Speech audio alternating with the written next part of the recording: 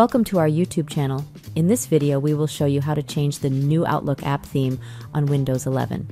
If you're tired of the default theme and want to customize your Outlook experience, you're in the right place. We'll walk you through the process step by step so you can easily change the theme to suit your preferences. And if you enjoy this type of content, please like our channel for more helpful tutorials like this. To change the new Outlook app theme, use these steps. Open the new Outlook app on Windows 11, click on Settings.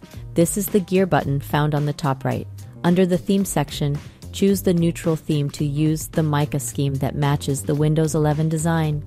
You can also select the Outlook theme to use the blue color scheme found in the classic Outlook app. Click the View All option to view a list of every theme available.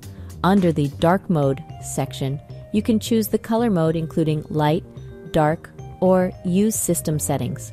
After you complete these steps, the Outlook app will apply the selected theme. Thank you for watching our video.